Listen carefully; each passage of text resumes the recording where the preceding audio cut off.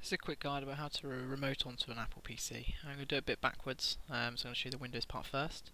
You need to have VNC Viewer, which you can get from www.realvnc.com. We're going to open that up, put the IP address of your Mac in.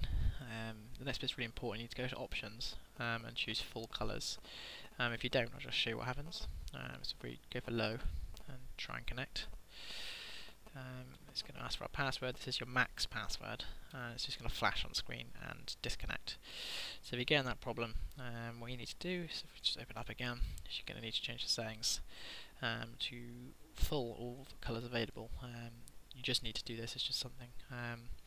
So this time we'll try and connect through, put our password in, and then annoyingly you have to put your password in again for your Mac. And that's all there is. That's all there is to it on the Windows side. Before you do this, obviously, you're going to have to go on your Mac and configure these settings here. Just go into System Preferences, and then go to Sharing. You just have to tick this box.